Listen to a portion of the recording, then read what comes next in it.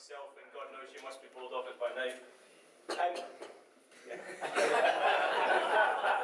But it goes without saying that at very short notice, having been trumped by the Chief of Air Staff for his little annual get-togethery thing called a conference that he has, College Hall Officers Mess couldn't actually host it tonight, and the staff here at EoS have stepped up to the mark and put on what I think has been an absolutely fabulous evening on our behalf. Yep. So I'd like us all just to extend a thanks, although they're not probably present, they might be able to hear us in the background, to the EoS staff for this evening.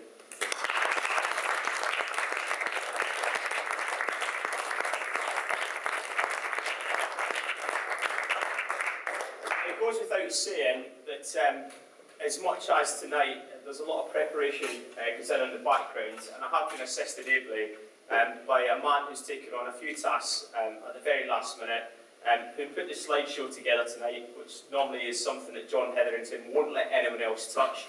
So my thanks to Kev Lee for putting that together. Thanks very much.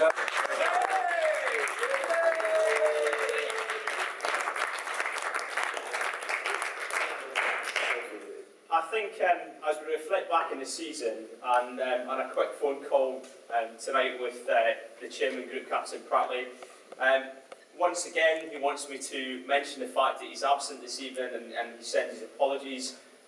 He would like to have been here just to meet some of the partners, the other halves, etc., that he doesn't often get the chance to meet. So he's really, truly deeply sorry that he can't be here tonight. But one thing that he has asked me to pass on is his thanks to all the members of the club for making a successful season, and he's so grateful the fact that we're seeing a lot of younger people coming through the ranks now and making an impact on the club. And with that, his message is he would like to see you, just as much as you stand up in the pitch, to stand up off the pitch and be ambassadors, not only for RAF Icarus, but for the Royal Air Force in general. And that's his message. But earlier on this week, I just happened to be in London for a meeting, and if many people of you will know, if you've been in the main building itself, you'll probably find out that they do very many publications and you can grab them for free.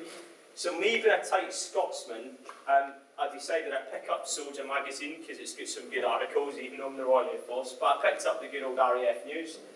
And it just so happened, as I was reading through, that apparently there's an interview with one Air Vice Marshal Stuart Arthur. And I thought it was very apt that on the second page, the little comment is, the command and control we developed in Afghanistan may not be appropriate in the future.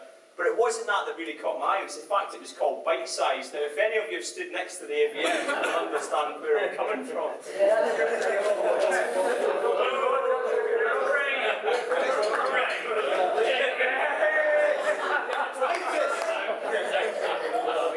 Fight through, Babbo, fight through.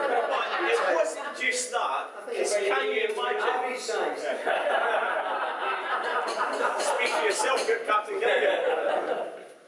But it wasn't just that that caught my eye. I mean, obviously, AVM Arthur has had a very successful career in the Royal Air Force. He's been many places, he's done many things, he's fulfilled many roles. And obviously, he's a very busy man. But if you've ever been on the train from London Paddington to Bristol on an evening at rush hour, you'll understand how busy it is. And you'll understand how embarrassing it was for a grown man like me to cry. And I know you're all wondering why I cried so many tears on the train home that night. And I'll tell you why. Because the question that was posed to AVM Arthur was, what do you do in your spare time? And the opening few sentences go something like this. I'm a father of 5, So in what spare time I have, they are my top priority. Honestly, I agree with that, sir. However,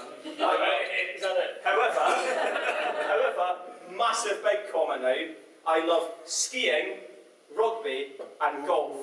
Although these days it tends to be more about memories than participation. And football. Now, sir, it mentions absolutely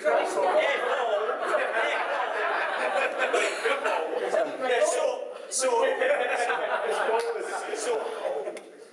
can I just open at the floor? What does everybody think would be something appropriate for the AVM to do this evening? And I'm not mentioning the fact he is the president of RAF Icarus Football Club. Lincoln.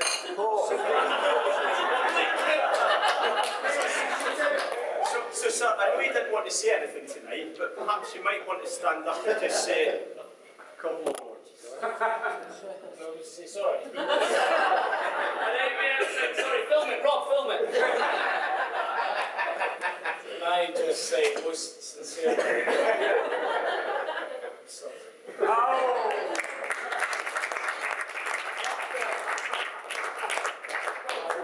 Have I ever told you about my goal against the Scottish?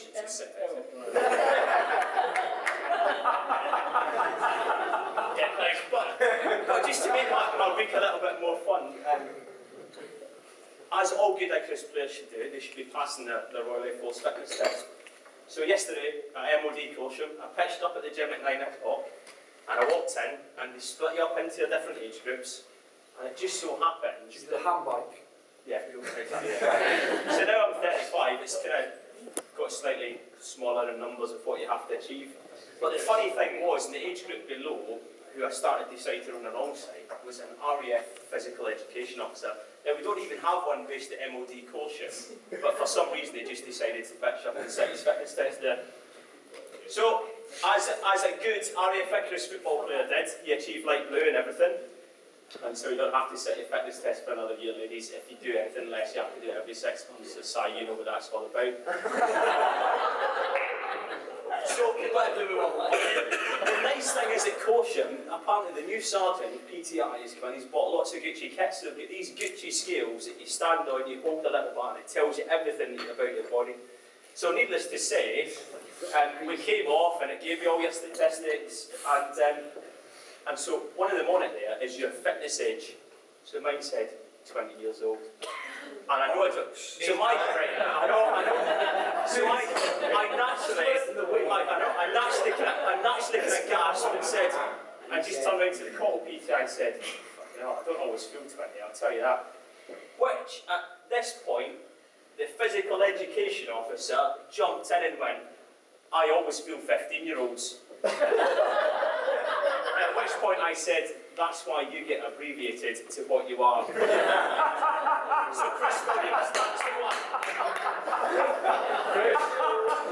That's why I don't even that unconfessed haircut, which you can do a pedo or an admin officer, but I'll let you decide.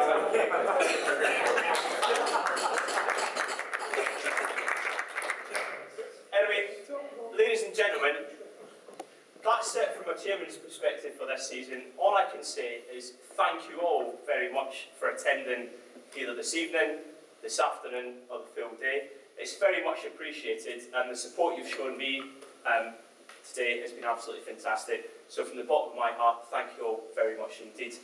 And we'll move on to what this is all about tonight, and that's the awards. So sir, if you'd like to just join me to the front, and we'll move on with the presentation. Thank you.